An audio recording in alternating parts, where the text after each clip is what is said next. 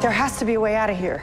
Well, it's a prison cell. Or an incubator for a burgeoning friendship. Isn't breaking out of prison your thing?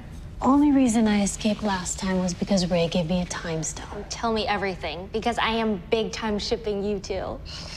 No shipping the inmates. It's the reason we're stuck in here in the first place. I know that getting your boss locked in a prison isn't the best way to start a job. So if it comes to it, I'd like you to eat me first. No one's eating anyone, Mona. But when we get out of here, we do have to talk about your continued employment at the Bureau. Wait, no. You can't fire me. Give me one good reason why. Okay. I was gonna save this for upstairs, but... Surprise! Happy birthday to you. Happy birthday to... This isn't making things better, is it? No, it's fantastic. Keep going. So that's it. I finally find a job where I can use my skills. Debatable.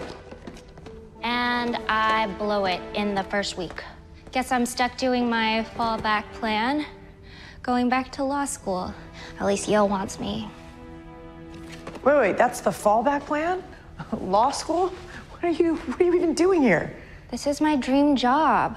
It's my mom who wants me to be a lawyer. No, you can't give in to what your parents want. That's what I did, and look how that ended.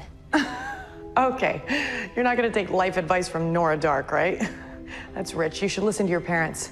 Think about your future. Oh, easy for you to say. At least you had a future. When I was a kid, my dad convinced me to be a demon vessel. You think it was easy for me? At least you got to be a kid. Try being a clone from 2213, okay? The only taste of childhood I've ever had was almost being killed by a striga at summer camp. Whoa, okay, I need to hear your entire life stories right now. No!